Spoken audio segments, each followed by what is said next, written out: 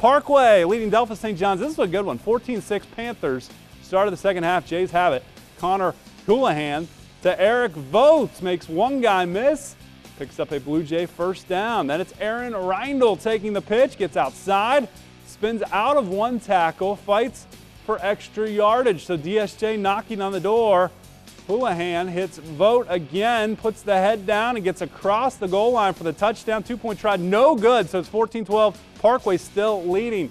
Panthers with it now. Sage Dugan takes the handoff and finds a hole. Vote in on the stop, and not before a new set of downs. Then it's Justin Barna handing to Dugan. More tough running from the senior. Drags defenders 25 yards on the pickup. A couple plays later, back to the workhorse. Dugan up the middle, continuing to carry blue jerseys into the end zone. 21-12. Panthers go up, and Parkway holds off the Blue Jays. 28-25, first win of the season for